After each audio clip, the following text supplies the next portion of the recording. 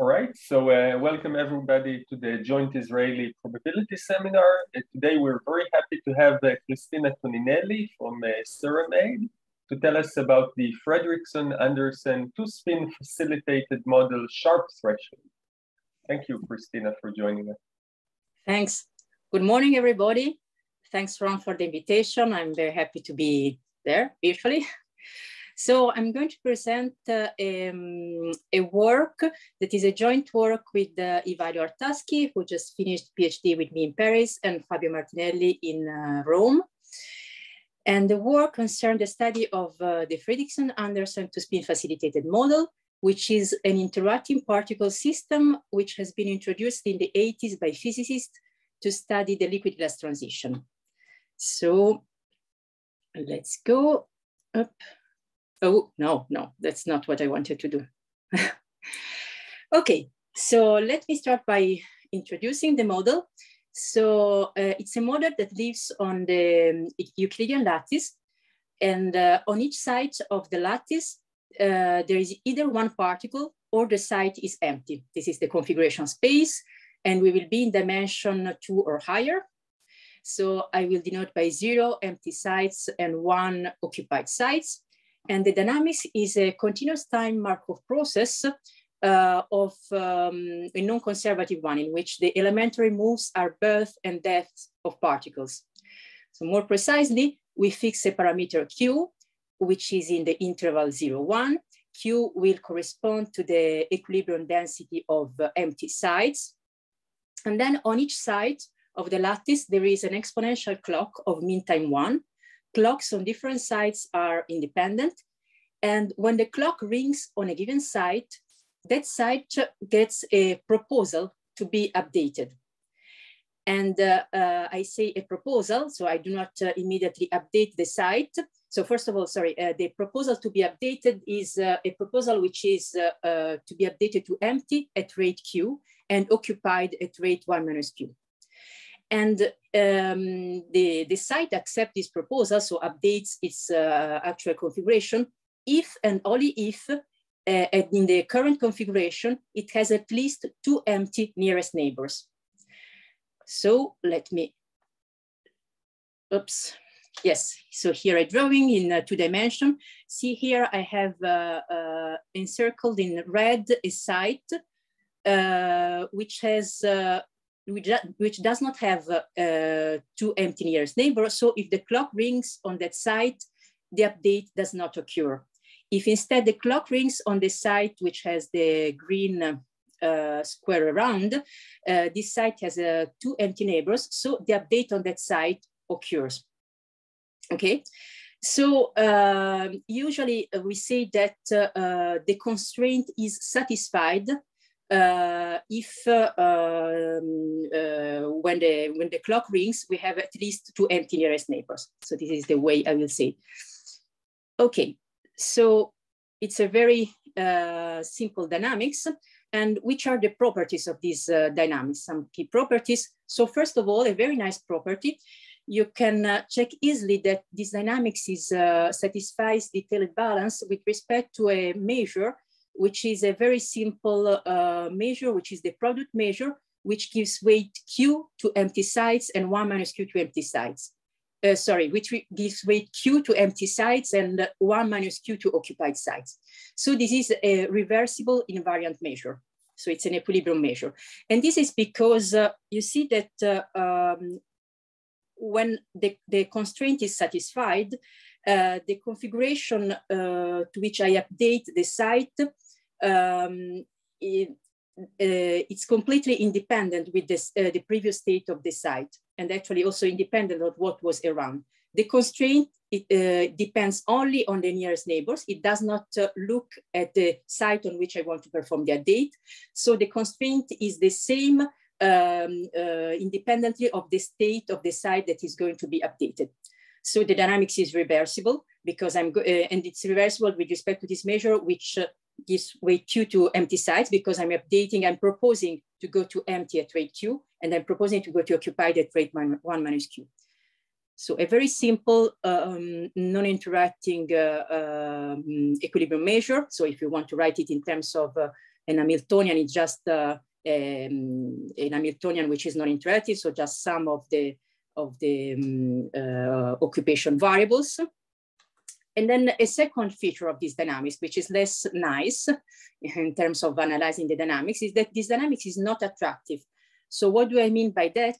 Oops, again, sorry for that. What do I mean by non-attractive? It means that if I have a configuration, an initial configuration of empty sites and occupied sites, and then I inject more empty sites, I construct a second configuration in which I inject more empty sites, it is not possible now to follow the evolution of these two configurations in a coupled way, so to conserve the monotonicity, the order among these two configurations. So it's not possible to start from a configuration which is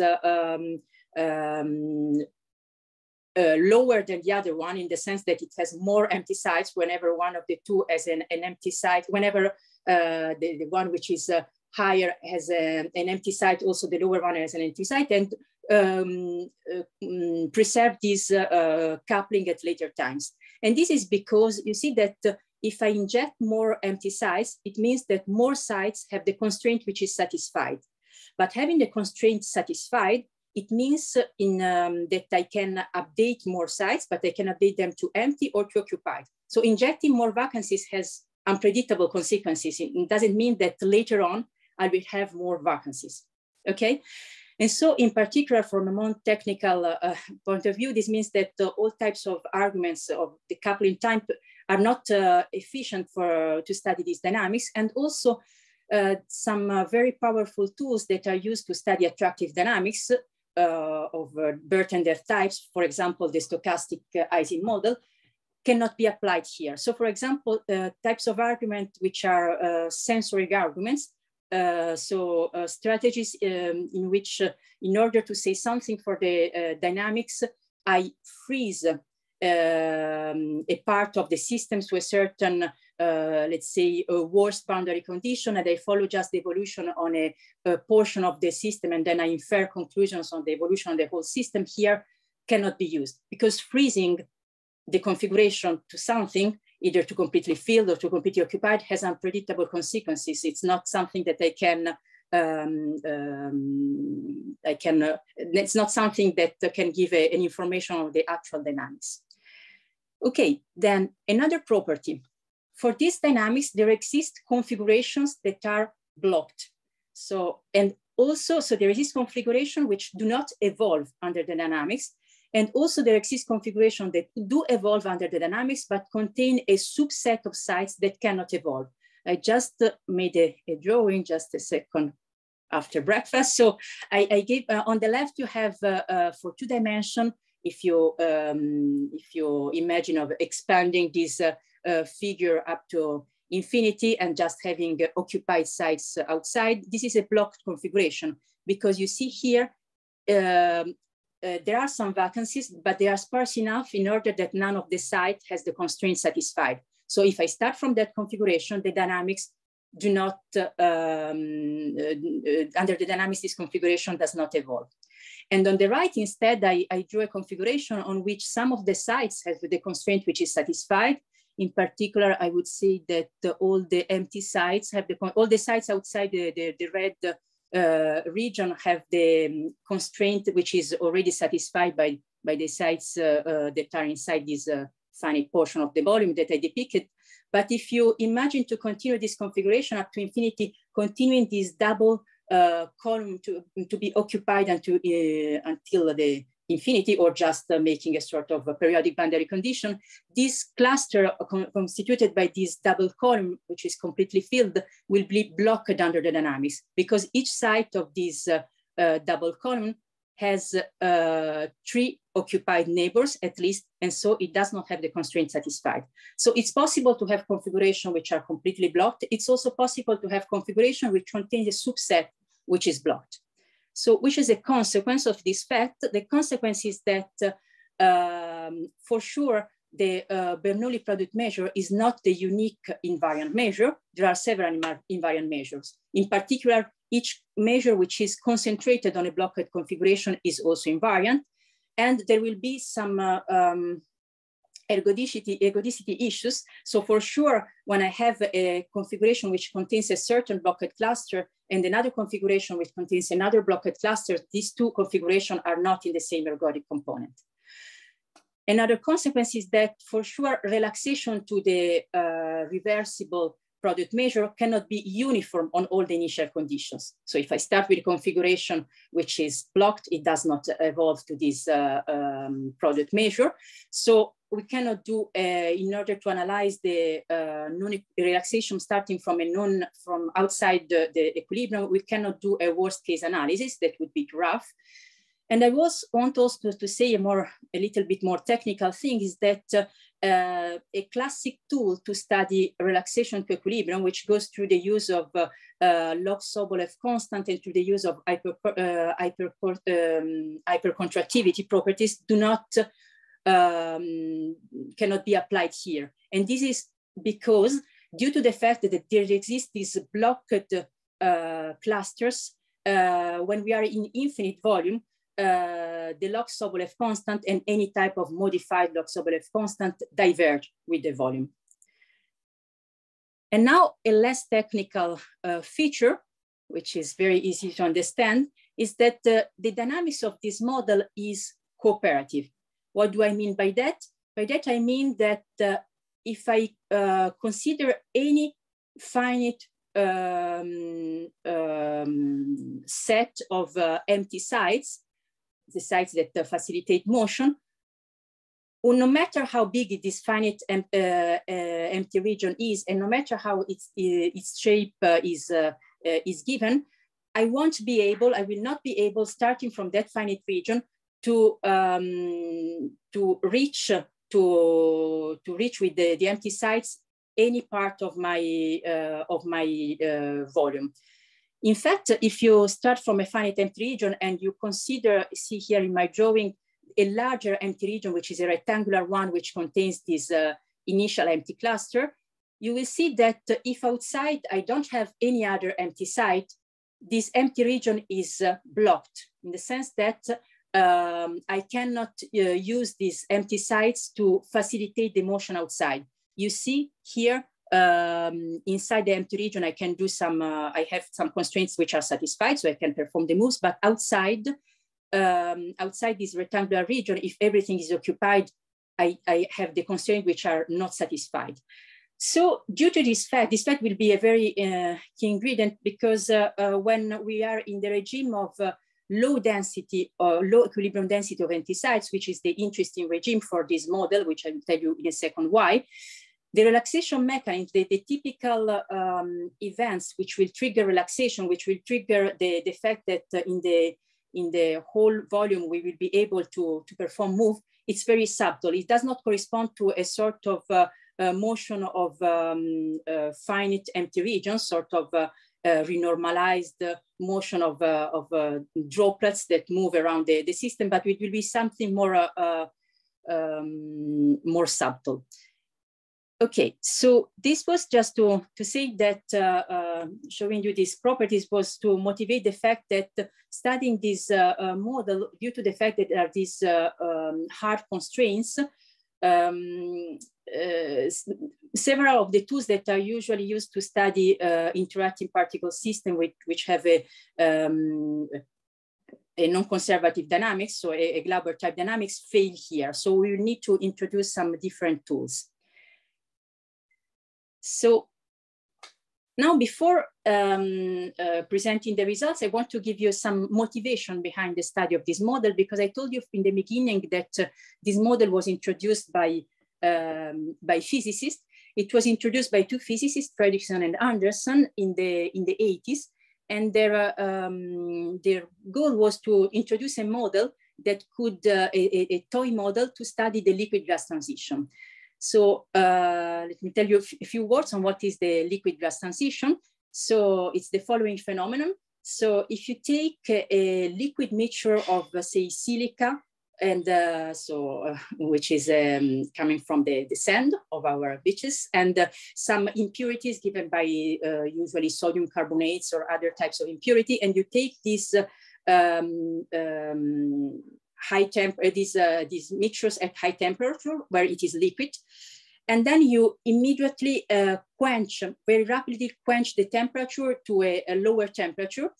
If you do this cooling fast enough, and you go through the melting temperature at which the liquid crystal transition should occur, but this crystallization does not occur due to the fact that you are cooling down very fast. And when you cool very fast and not adiabatically, in this liquid, let's say the ordered crystal structure does not have time to enucleate, also due to the presence of the impurities. And when you lower the temperature, the state remains, the state of the system, instead of ordering, remains liquid and disordered. But when lowering the temperature, this liquid, which is no more stable, but is entered into a metastable phase, because it's in a temperature regime in which the liquid should turn into an ordered solid structure, and instead it remains liquid. So it's called the status of supercooled liquids. Is a non-equilibrium. Thermodynamically, it's not stable, the liquid in that structure, but in the experiment, since we don't have time to enucleate the crystal, it remains liquid. And when you lower the temperature, the time scale raise. So as you lower the temperature, the motion of the liquids becomes slower and slower. Essentially, you may see that the liquid becomes a very thick syrup. And at a certain moment, when you lower low enough the temperature, the liquid gets stuck. It gets stuck in a solid state, which is the glass state, which is solid from the point of view of the solicitation that you can make, the stress that you can make on it. Is a solid structure. But if you look at the structure with your microscope, it's like looking at a photo of a liquid. So it's an amorphous solid. Its structure is disordered as much as the structure of a liquid. And understanding this transition from a liquid to a solid but disordered structure is still a major open problem in condensed matter physics. Understanding, though we have been manufacturing liquids for 2000 years, understanding theoretically this transition is an open problem, and understanding the whole phenomenology which goes together with this transition. And in particular, the heart of this problem is the fact that we are not in front of a standard phase transition. So on the one hand, we have very sharply diverging time scales. When we lower the temperature of 1 degree, usually we see in the below the melting temperature an increase of time scales, which can be even of the order of 14 orders of magnitude, so 10 to the 14, when we just lower the temperature of 1 degree. And at the same time, we have this sharp divergence of time scale, but this is not motivated by the fact that we are growing some correlation. So there is not a significant structural change in the liquid when we turn into a glass, which would justify this divergence of time scales. Okay, so the physicists in the 80s were still struggling to find, and they are still today not, there is not a consensus around the theory of liquid gas transition.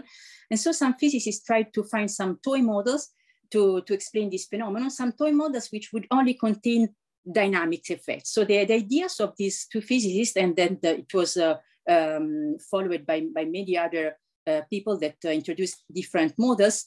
The idea was that one key ingredient that justifies this slowing down of time scales would be the fact that when we are at low temperature, so at high density, when we look at the motion of the molecules inside the liquid, this motion could be hindered, could be prohibited by the fact that molecules have too many neighbors. So at high temperature, at low temperature, sorry, so yes, there is a question? Cristina, I'm sorry, yes, yeah. There's something, I don't know if it's just me or there's in the last sentences there was a break in the talk. Is it just me or others as well?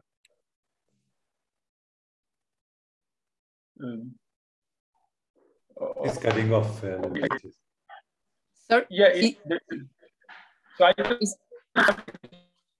but somehow something, the quality was a bit lowered. If something changed, maybe change. Okay, so actually I didn't change anything. So so you couldn't hear me for a while, but now do you hear me? I could hear you, but it makes me. I see somebody else was fine. Okay, so please continue. So okay, I didn't get the answer from the other people, so I don't know if it was for everybody, if I should go back or. Okay, so please interrupt me if you see that it's not if not going well. I try to change the Wi-Fi connection. Okay, so I try to go on, and you tell me if there is a problem. So what I was saying is that the idea was that perhaps this divergence of time scales is due to the fact that molecules, when we are at low temperature, so at high density, are surrounded by too many neighbors, and they cannot move until these neighbors move apart.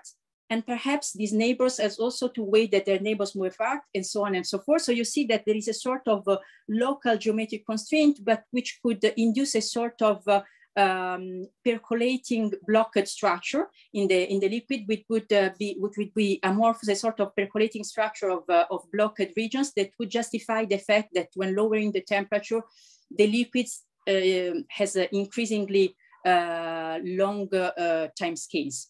So the ideas was, you see why they introduced these constraints, these local constraints, with the idea that introducing some local constraint could induce a sort of cooperative blocking of the dynamics.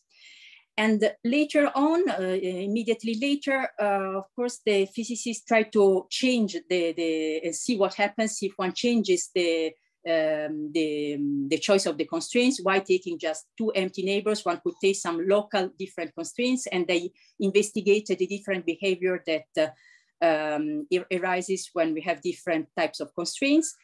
And immediately from numerical simulations, they saw that despite the simplicity of this model, by choosing properly the constraint, there is they could recover a lot of the real glassy dynamics. So they could recover sharp diverging time scales, which resemble very much to those that they see experimentally, some aging phenomena, the fact that the motion of the liquid is very heterogeneous, with some regions relaxing much faster than the other, and so on and so forth. So they continued to study these models. And so now today I want to address the first question, the first key questions that the physicists addressed for this model. The first question is, how do time scale diverge? How do they increase for these toy models when the density of empty sites goes to zero, which corresponds to the regime of temperature going to zero. So high density of blocking particles. So I want also to say that this question was studied very massively through numerical simulations, but it should be said that due to the fact that they devised some constraints that try to mimic the real glassy dynamics, and so there are constraints that induce very sharply diverging time scales, analyzing, having clear-cut answers from numerics or even having the right conjectures is very delicate. So in fact, it turns out that many of the conjectures that were put forward by physicists for these models with kinetic constraints using numerical simulation turned out to be not correct. Okay, so we will try to analyze this question, try to pin down the typical time scales for this model when the density of empty sites goes to zero. And to do that, I first have to tell you something about a related dynamics, which is a non-stochastic dynamics, which you might know for other reasons. It is a deterministic discrete time dynamics, which is called two-neighbor bootstrap percolation. It's a dynamics which lives on the same configuration space. So we are on ZD, on each side we have empty, or each side is either empty or occupied. And now the dynamics is deterministic and discrete times, and it goes as follows. You start from an initial configuration, and then in parallel, you look at each site, and if the site is empty at time zero, you leave it empty at time one. If instead the site is occupied by one particle, you check whether the particle has at least two empty neighbors. if it's the case, then you empty the site, you kill the particle. So you have then reached the configuration at time 1, and then you iterate the same procedure to reach configuration at later time. So you see, you have a deterministic algorithm now in which is monotone. Sites are never filled, so empty sites remain always empty, and occupied sites are emptied as soon as the same constraint as for the for our FA2F model for the Fredrickson-Andersen dynamics is satisfied. So the constraint that we have at least 2 empty neighbors. So now for this deterministic dynamics, what happens is that if I wait, if I iterate the dynamics, at a certain moment, I will reach a stable configuration, which can be either a completely empty configuration. If everything is empty, then the configuration stays empty, or it's a configuration in which I have empty sites and I have some backbones of particles that are mutually blocked by the dynamics. For example, if you remember the figure that I made before, if I could reach a configuration in which I have a double column, an infinite double column, which is occupied, and the rest is empty. In that case, I cannot evolve anymore under the bootstrap dynamics. Okay, so now this bootstrap deterministic dynamics has been very much studied, and the first question that has been investigated is what happens typically if I start from an initial configuration which is distributed with a Bernoulli measure. So if I start from an initial configuration in which each site is empty and independently empty and occupied, empty with probability Q and occupied with probability 1 minus Q, what happens? Do I reach at the end a stable configuration which is empty, or do I have a backbone of sites which is blocked under this dynamics on which I will stay until forever? And the answer for this model was given at the end of the 80s by Arnold van Enter. And the answer is that no matter which is the choice of the initial density of occupied empty sites, no matter how small it is, almost surely the stable configuration is empty. So the probability to find an occupied backbone of particles which is forever blocked under the dynamics is 0. So these blocked clusters do not percolate for the bootstrap dynamics. And so the next question is, what happens when this initial density of empty sites goes to 0, which is the typical time that I have to wait if I'm sitting on a site in order to be emptied for the first time. Say I'm sitting at the origin and I would like to know how long I do have to wait in order to be first emptied by the dynamics. So I know that I will be emptied because at the end I will go to the completely empty configuration, but how long I have to wait? And this problem was first studied in 2 dimensions by Eisenman and Leibowitz, which who showed that upper and lower bounds for this first time to be emptied, we showed that this time, which is called usually the infection time for the bootstrap model, scales exponentially with with a constant over Q in 2 dimensions. And later there was a breakthrough by Alexander Oroyd in 2008, who showed that there is a sharp threshold. So he identified, so he showed that this infection time scales as an exponential with a precise constant pi square over 18 in 2 dimensions over Q. And later on, Balov, Bolobas, Dominic-Copan, and Morris showed that actually in any dimension, there is a sharp threshold. And so they identified the constant in the exponential. And in a higher dimension, the exponential is not exponential of an inverse of the density of empty sites, but inverse of the density to the power 1 over d minus 1. And we will see why this scaling. So this is the result for the deterministic dynamics, which you see it's related to our stochastic dynamics because the constraints are the same. But the difference is that not only the fact that our dynamics is stochastic, but our dynamics is not monotone. We can empty the sites, but we can also fill them. So it's a different dynamics. But the point is that what is a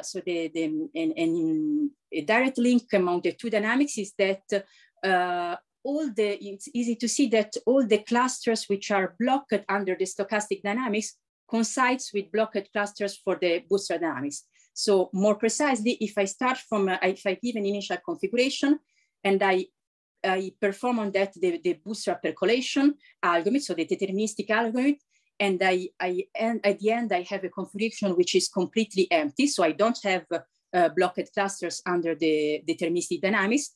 Then for the same initial configuration, I also don't have blocked clusters under the stochastic dynamics. So we have a one-to-one correspondence for clusters which are blocked under the bootstrap percolation and under the stochastic dynamics.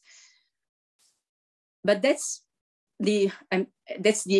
all for the link among the two dynamics, because the two dynamics are very different besides this link connecting the blocked clusters.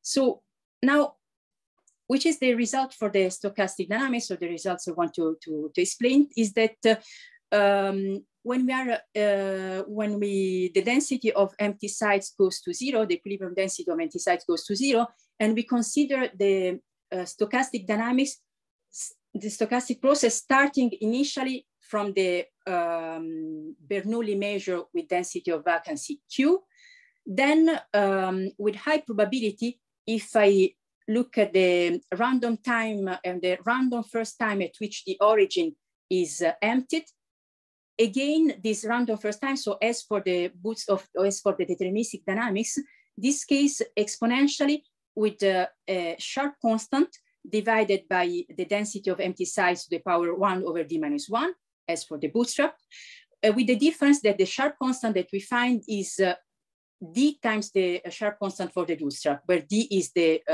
spatial dimension.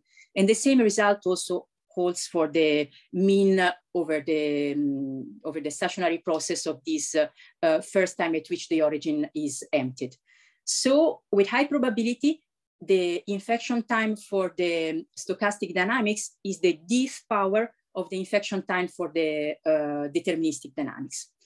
So I will give you the heuristics of behind this result, and also, if I have time, a couple of ideas on the proof strategy. But I want to say a couple of remarks from the start. So first of all, as I said, the two dynamics are very different. So this result is not at all a corollary of the bootstrap percolation result. So bootstrap percolation is very useful to establish. So of course, to establish the result, we establish upper and lower bounds, which match. To establish the lower bound, essentially, it's almost for free using the bootstrap result, because the bootstrap dynamics essentially does as much as we can to reach the origin, because the dynamics, the deterministic dynamics only empty site. So in a sense, it will go faster than the stochastic dynamics, which also fills back the sites. But to establish the upper bound, we have to use very different techniques, because we have this emptying and occupying mechanism for the stochastic dynamics, which has no counterpart in the deterministic dynamics. And the second thing that I wanted to say is that is related to this remark that I made just before on the fact that numerical simulation are not very easy to interpret. The results of numerical simulation are not very easy to interpret, is the fact that our result settles some contrasting conjecture that were accumulated in physics literature since the introduction of this model. In fact, initially starting from numerical simulation, physicists conjectured that the scaling of this infection time should be faster than exponential, faster than an exponential with the power of the inverse density. Then later, it was given a heuristic that pointed to the fact that the scaling should be exponential, but there were contrasting conjecture on the value of the sharp constant coming from different heuristics on the type of dominating mechanism for when the density of empty sites goes to zero. And so, okay, so this this result proves one of the conjecture, and this proves the other ones. Okay, so let me give you some heuristic idea on behind this result. So the first point is that in the low density of empty site regime, you should think that the motion inside the model is driven by the motion of some large regions, which I will call droplets, which have a very high concentration of empty sites. So these regions will be very rare, because having a high concentration of empty site at a low value of Q is very unlikely. And so these droplets, in fact, they will have a density which scales as the inverse of the scaling of the infection time that we will find at the end, so which is suppressed exponentially.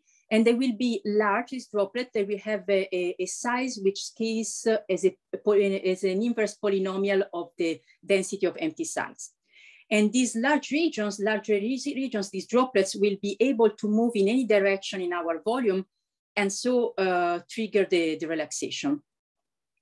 So now I wrote here that these droplets move in any direction, but you could say that, okay, just a second ago, I told you that the dynamics is cooperative, and no matter how big no matter how big and how a region of empty site is, it's not able to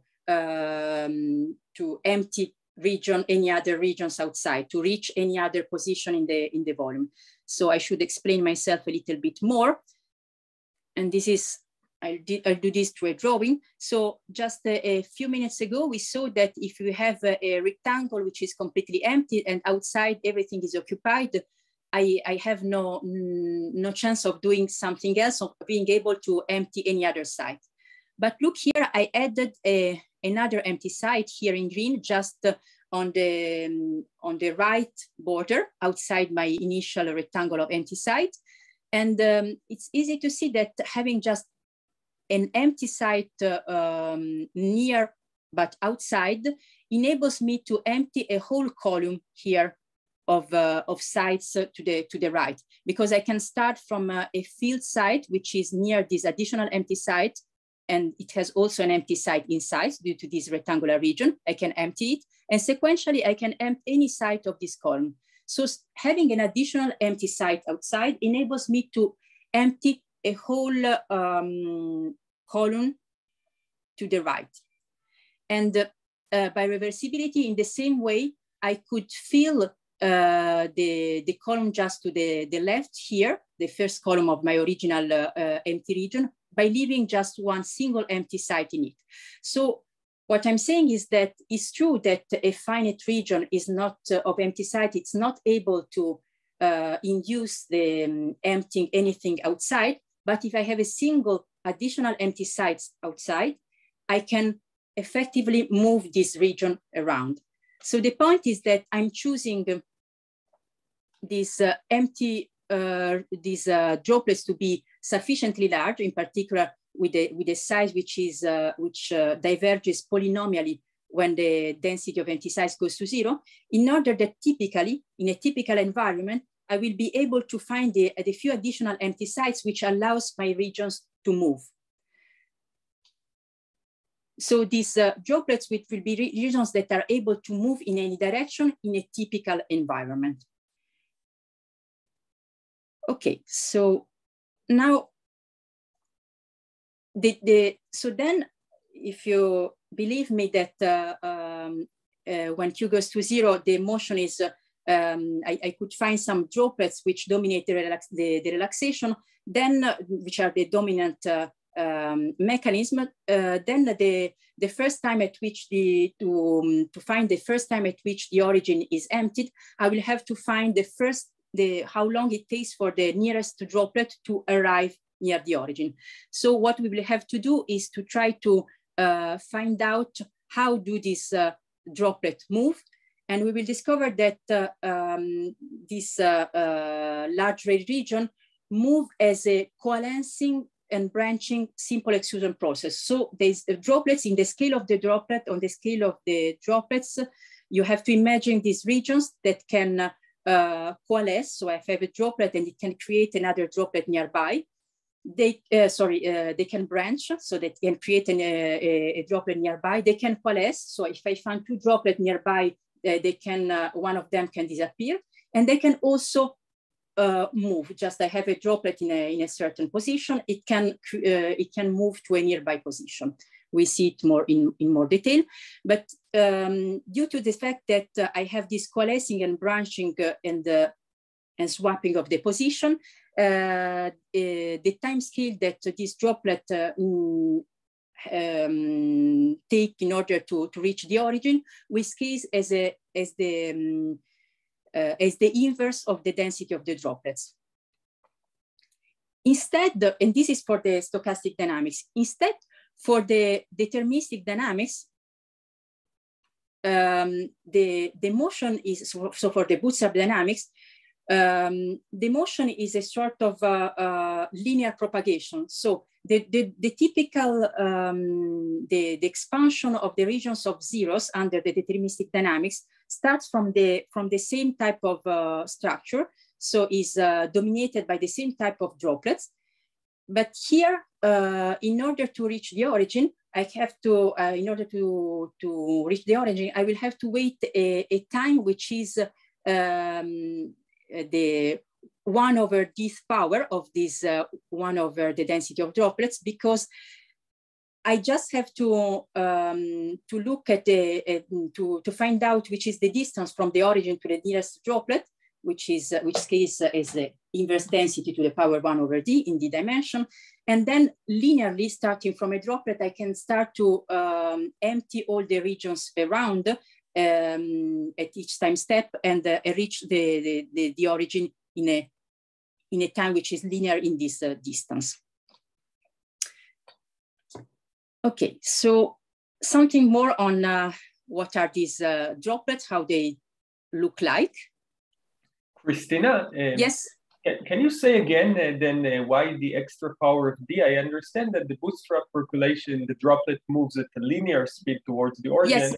But what stops the Fredrickson-Andersen model? Why? How do you see the power d emerging there? We'll see it in a second, but the power d emerges from the fact that now these droplets don't move linearly. They perform. You have to imagine their motion as being a sort of simple exclusion plus a coalescing and plus a branching. And if you have a model, a model which is a coalescing, branching, and simple exclusion, in which the entities which makes this coalescing and branching and simple exclusion have a density rho, and you are in d dimension, then the scaling is of the relaxation time or of the first time to reach the origin is 1 over rho. Okay. So if you were if it was a sort of random walk, you would have a 1 over rho to the power 2 over d. But it's not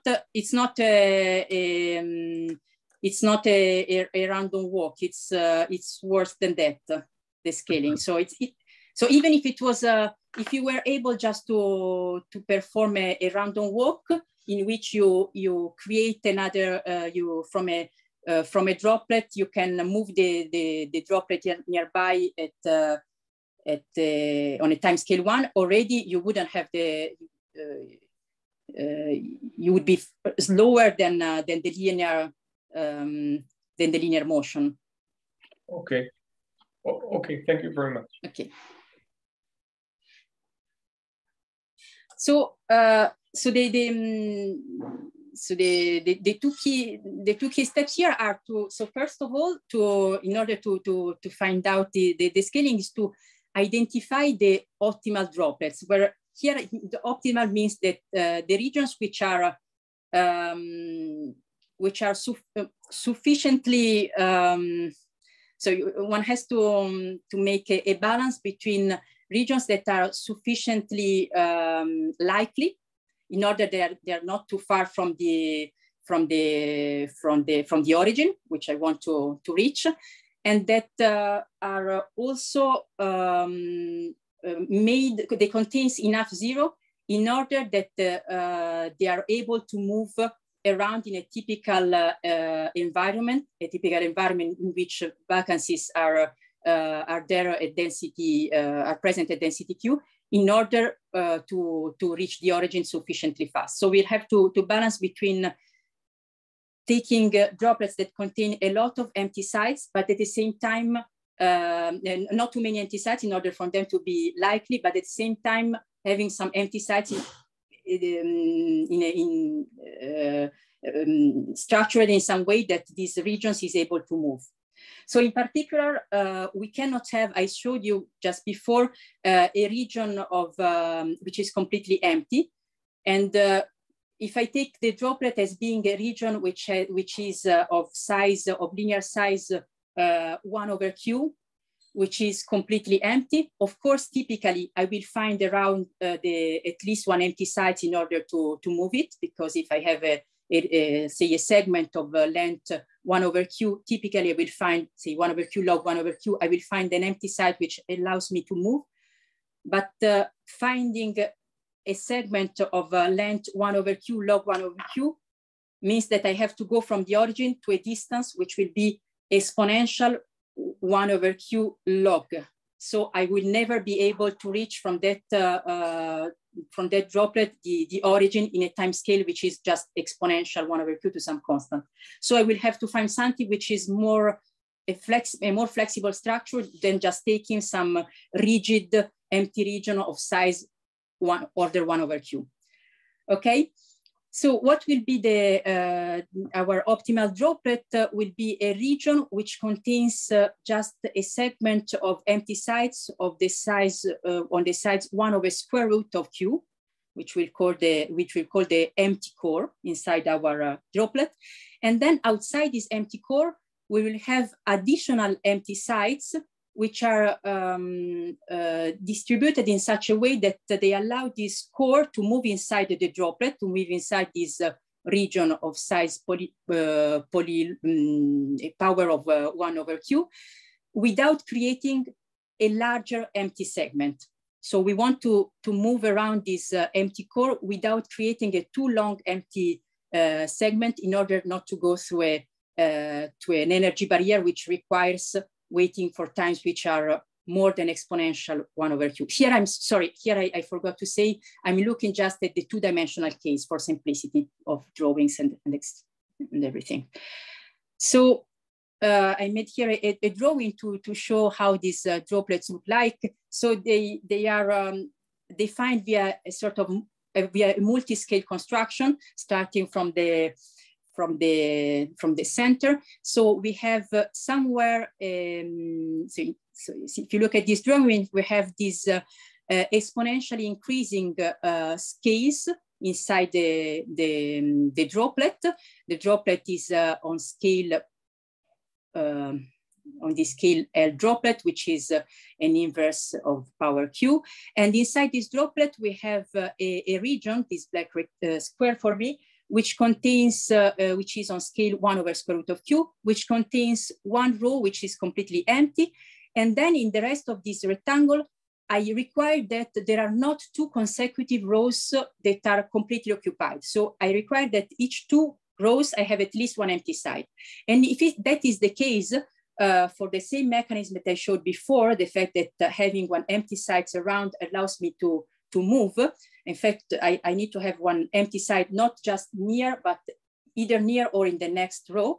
Then I will be able inside this square, black square, to move this empty row around. And then the other requirements around are that on this increasing sequence of rectangles, on each rectangle, I have the requirement that if the rectangle contains an horizontal red arrow, I have the requirement that I do not have two consecutive full columns. And if I have a vertical arrow, I require that I do not have two consecutive empty full rows. So if this requirement is satisfied, we can show that this internal core of this 1/√2 empty row can be moved all around on this droplet without creating an empty segment which is longer than that. Okay, let me jump the precise definition. And then using this, so actually we don't use in our arguments, we never use writing down the path that is the canonical path that this internal empty region has to perform to move around. But nevertheless, is like if we were able to follow this empty core and make it move all around. And using this mechanism, you can show that if we have this droplet somewhere and another droplet nearby, we can make them coalesce in a time which is exponential over q to the power 1 over in two dimension 1 over square root of q.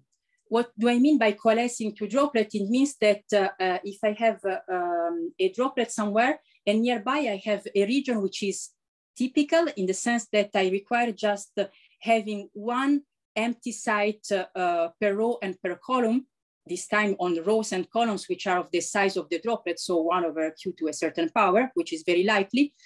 If I have these two droplets nearby, I can reach on this time scale a configuration in which I have a droplet just in one of the two regions, and on the other one, I just have some typical configuration in which I have just one empty site per row and per column of size 1 over q to the proper power.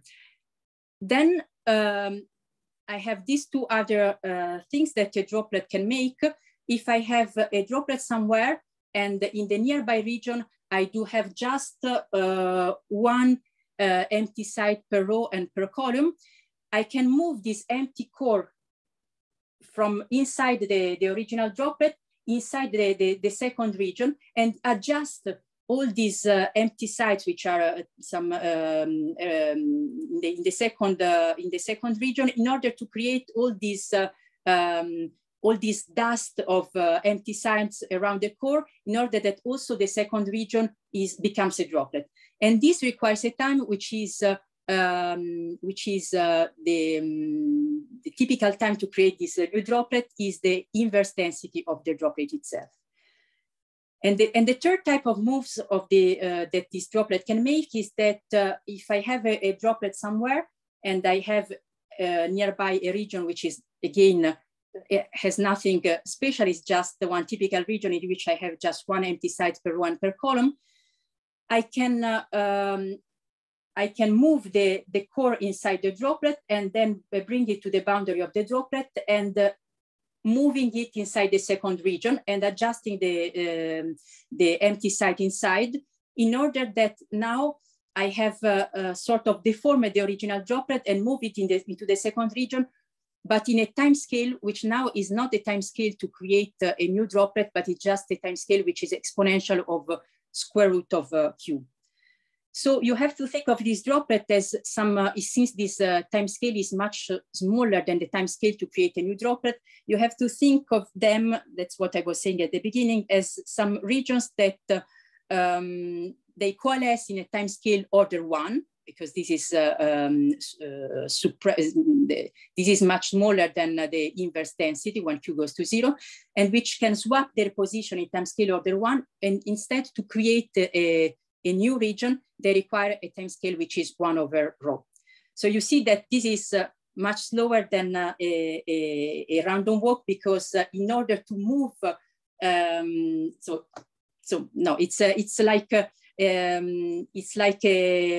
like a random walk in which you move on one step in order 1, but then you have to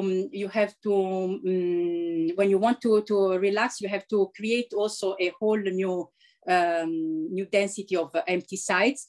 And this is why this it's not like a single random walk that is moving, but you have this density of empty sites all around that you have to recreate, and to bring the to wait for the time to reach the origin will require a time which is 1 over rho d.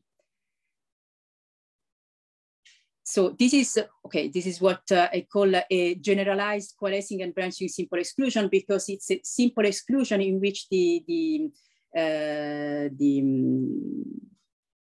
entities, let's say, that make this simple exclusion are some these structured regions, these droplets. So now, in order to find the result on the infection time, what we do practically is that we relate so this first time at which we empty the origin is a heating time. So it's the heating time of the event the origin is empty, and as usual one can make a connection of this heating time with the eigenvalues of the Dirichlet form for these dynamics. And then what we do is to renormalize the study of these Dirichlet eigenvalues on the droplet size, and to establish then, so the infection time is upper bounded by the relaxation time, so the inverse of the spectral gap of the dynamics. And then we on this, for this inverse of the spectral gap, we establish an inequality which is which goes into 2 steps. So first of all, through the renormalization on the droplet size, we make appear a relaxation time for the coalescing and branching simple exclusion process.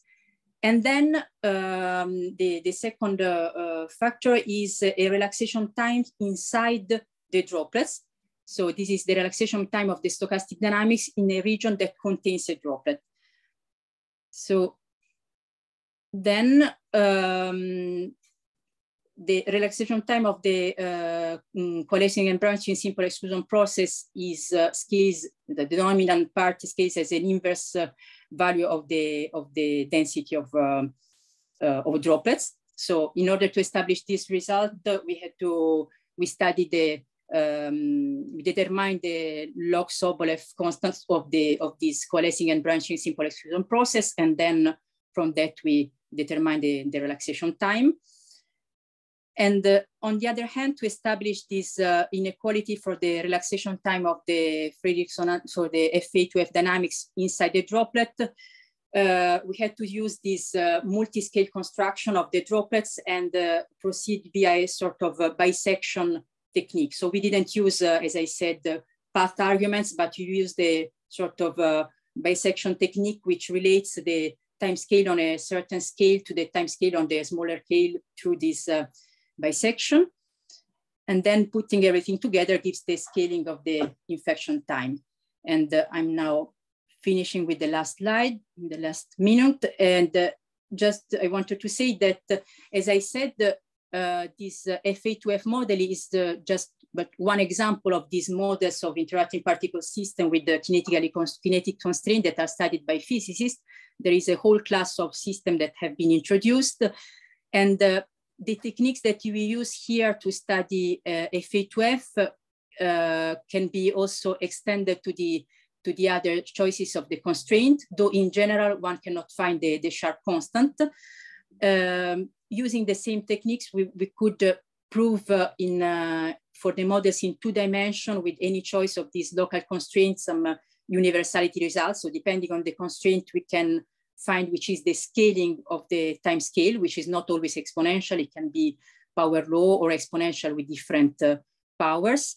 And I want also to say that always what happens is that when the density goes to 0 in the presence of this constraint, that the motion is dominated by the motion of some large ray regions. But the motion of this region is not always a motion which can be well described by coalescing and branching simple exclusion, sometimes the motion is very different. And in particular, what happens is that the infection time of the stochastic dynamics is not always a power of the infection time of the deterministic dynamics. Sometimes it's much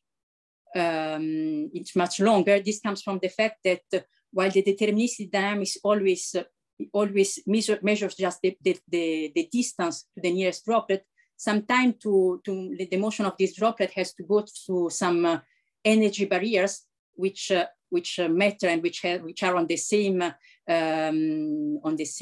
time scale and induce a very different behavior. So, for example, if you, instead of requiring 2 empty sites among the nearest neighbor, you require 2 empty sites among the neighbors to the north, to the south, and to the west, which is called the W.h.p model, which is also very well studied for the bootstrap.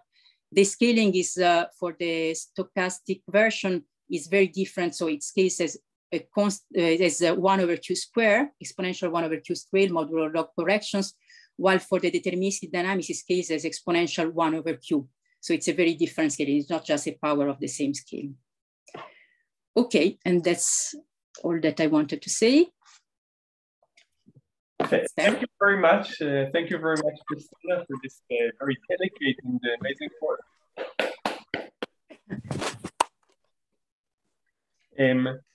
Does anybody have questions? Yes, there was one phrase on one slide that droplet and non-droplet swap the position in some time. But that means that droplet and non-droplet swap. What it means? It means that it was before, like here. Okay, I think it was. Yes, it was here. So it means that okay. So this droplet is this very unlikely region which contains these zeros with a certain structure.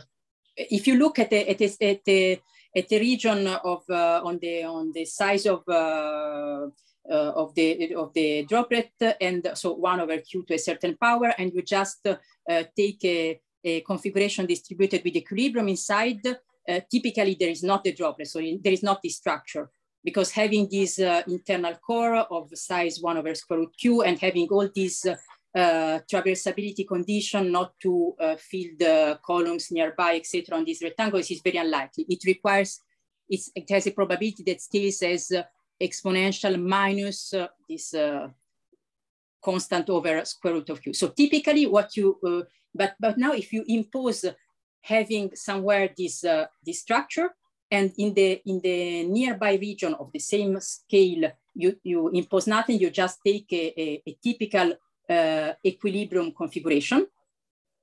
Then in this second region, you typically will just see a one empty site on each column and row, because they are column and rows of size inverse of a power of q. So typically we find just 1 zeros over there. And what I say by swap deposition, it means that on a time scale, this big T, I will be able to move the core, this 1/√core core inside my first region, my droplet, and move around also this empty site that I have as a in this original region, and move them in the second region, in order that now the first region do not have anymore the structure to be a droplet, this unlike structure, but the second region do have it.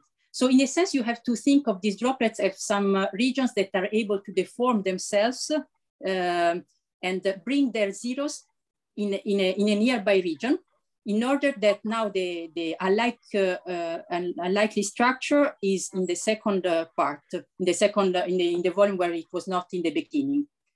And this doesn't require the time scale, typical time scale to see this unlikely event with respect to equilibrium measure. So it doesn't require a time scale 1 over the density of the droplet. It requires a much smaller time scale, because deforming this original region and moving the zero around requires a much smaller time scale. Okay, of course, all these you might think, how do we know? So the point is that So you could try to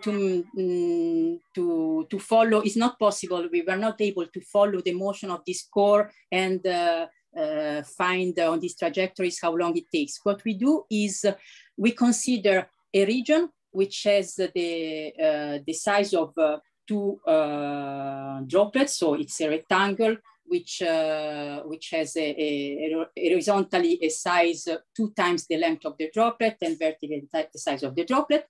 And then we look at how long it, so we look at we look at the relaxation time. So at the in terms of the spectral gap of the dynamics of our model or our stochastic model inside this region, imposing that we have a droplet somewhere.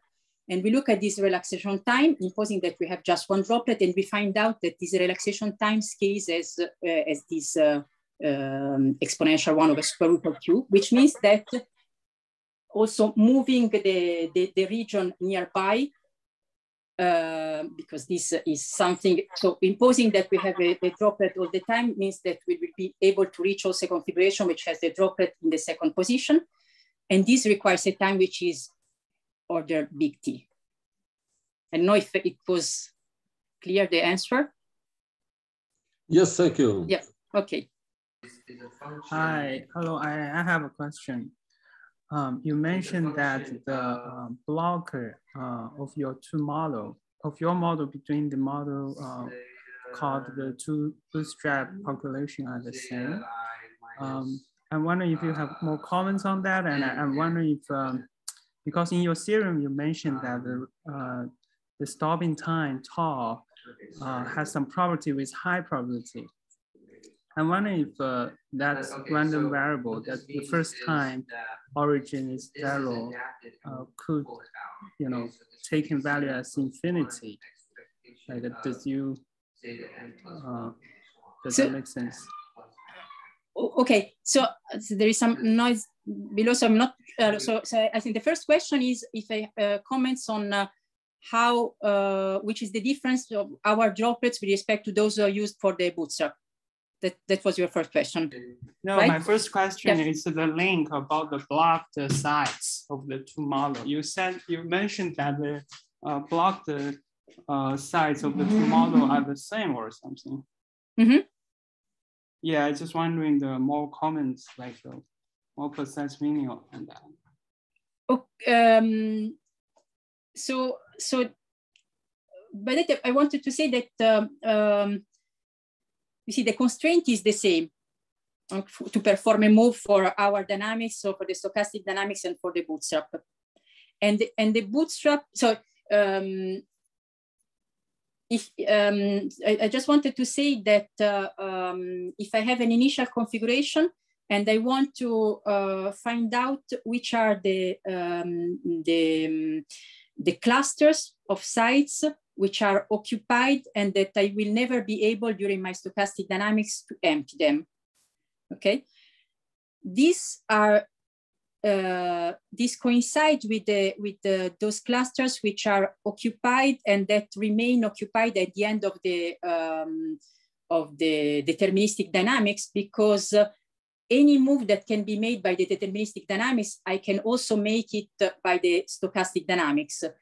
Because all the emptying that I do with the deterministic dynamics, I can do them with the stochastic dynamics. So the difference is that, the reason why then the time scales are very different is that for the stochastic dynamics, I cannot just, if I require to empty sequentially, to empty some big regions, it will be very unlikely. So for our dynamics, for the stochastic ones, the time scales are different because I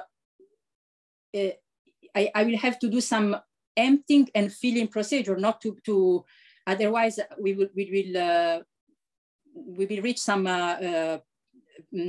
configuration which are very unlikely. But for the deterministic dynamics, the deterministic one just empties sequentially. It doesn't have to pay a cost to empty sites. Can I ask another question? Yes. Your main result. Can you show us your main result again?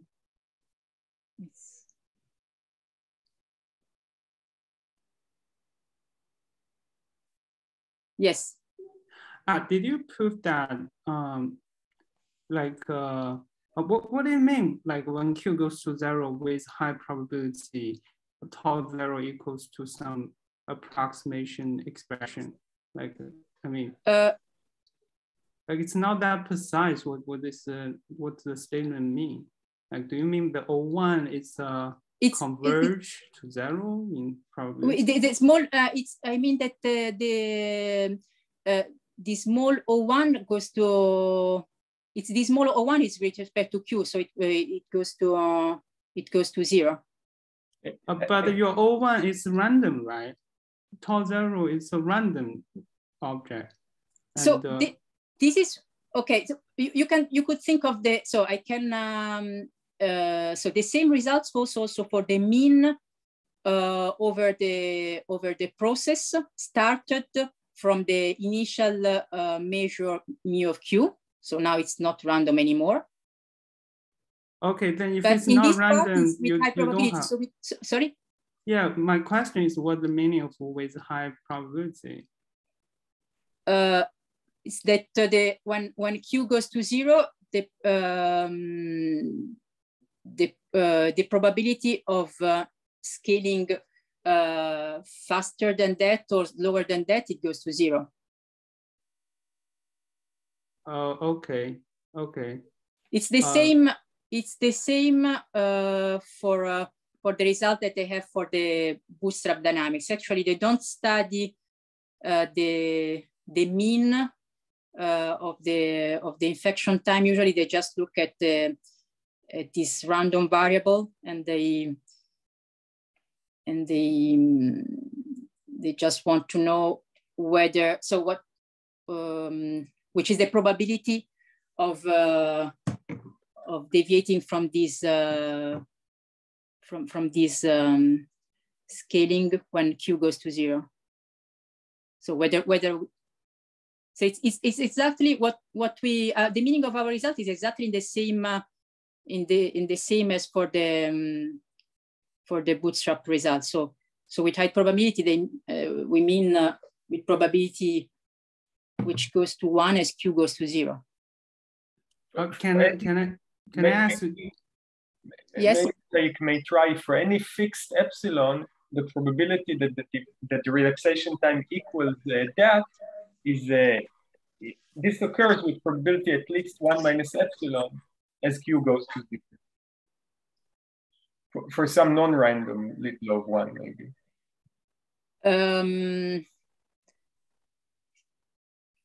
But then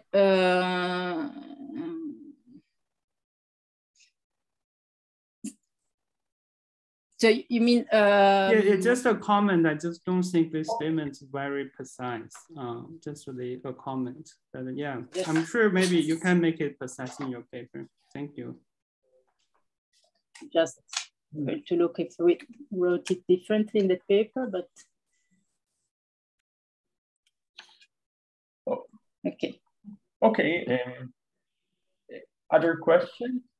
Yes. Sorry, you just shown the slide where the value of lambda of G was presented, but what is the result? Lambda of G is known for every G or only for G equal to 2? No, it's known for every D. It's just that while in D equal to 2, it has a nice expression. In larger D, it's an integral expression that I didn't want to show, but it's known for any D. It's the result of 2012 by these people. Thank you. You mentioned that you prove universality results on the last slide, but you also said that in some cases the time for the origin to empty is no longer exponential; it's power law. So you can in those cases you can determine the power for the kinetically constrained model that's related to the bootstrap percolation. How does it go with universality? It depends on the choices of the constraints. And sometimes one can determine it, and sometimes not. So, for example, but what I want to say is that so one case in which it's power law is, for example, the case in which the constraint is just that you need one empty site around. Okay, so a very simple case in which in order to make the move, you need one empty site. In that case, in one dimension, the power is 3. In three or higher dimension, the power is 2, and in 2 is 2 with the log correction that we cannot find. But in general, there is a whole class. So depending on the choice of the rules, I'm not sure that I prepared or not an auxiliary slide. Perhaps yes, perhaps not. Yes, so there are, okay, but I didn't wrote what is, so there is a whole choice of the rules. These are the rules for which you can find the droplet which is finite now. So the motion is not anymore cooperative, but you can find the properly defined structure of finite of empty sites, which is able to move around on the lattice. And in general, an interesting point that was just proved in the bootstrap community is that if you give me a rule in this class, it's not possible in general, for a general rule, it's not possible to determine, it's undecidable, the power. So for some specific rule, one could find the power, but it's not possible to find, it was related recently, very recently to a problem of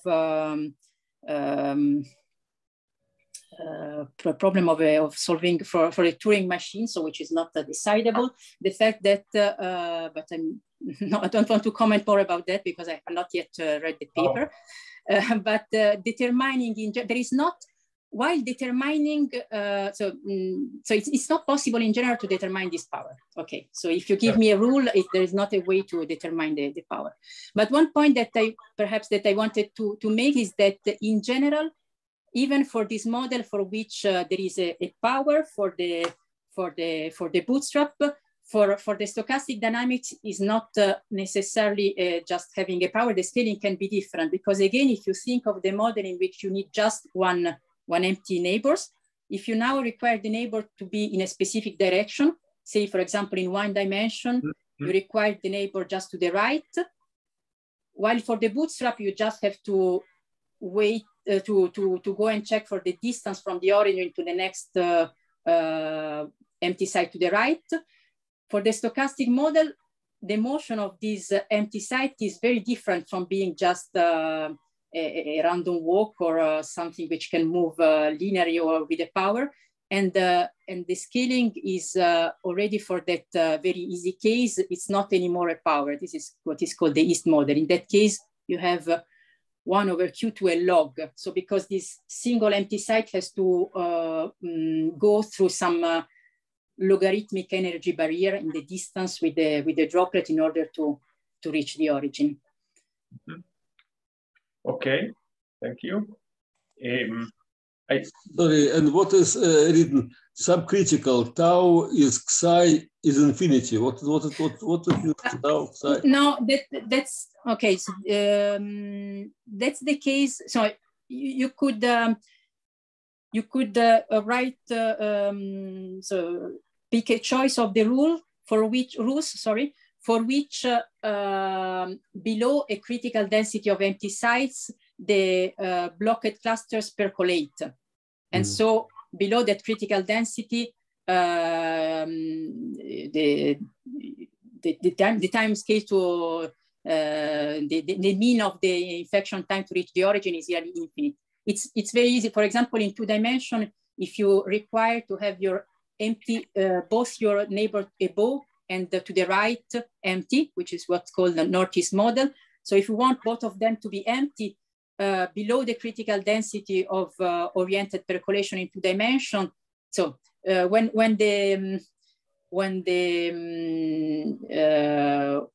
the occupied sites percolate with respect to oriented percolation, then these clusters are blocked because when a site, if you have arrows on your 2-dimensional lattice which go to the up and right, then if all these okay, perhaps I should have drawn on my virtual blackboard. But anyway, if all these, if you have a cluster of occupied sites which follows the arrows which go up and right, this cluster this cluster is infinite. It's blocked under the dynamics. So whenever this, as soon as these clusters percolate, you have blocked clusters. So that's a choice of the rules for which this belongs to the whole class for which there is a critical density of empty sites below which we do not, we cannot reach the origin in a finite time with probability 1. Thank you.